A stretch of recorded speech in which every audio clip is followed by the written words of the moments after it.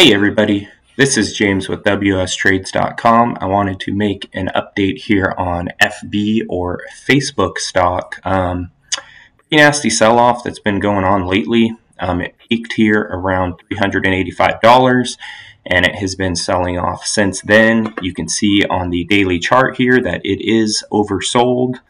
It's into the oversold area yesterday and today's candle just turned red again.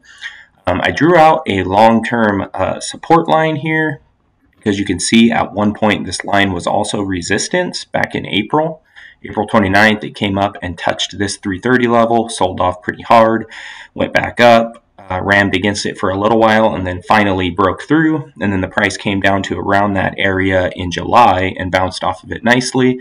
So this was a previous resistance line that turned into support, and now the price has come down and sold through it. The price is trading below right now. I think this is a very key level for the stock. The price needs to rally. The price needs to get back up and close above this 330 level, because if not, then we're definitely going to see some lower prices. I think a next stop, if this thing continues to sell below that support line, could be down around $300. So I think it's a really key level right now for Facebook and the stock price, so I'll continue to keep you guys updated.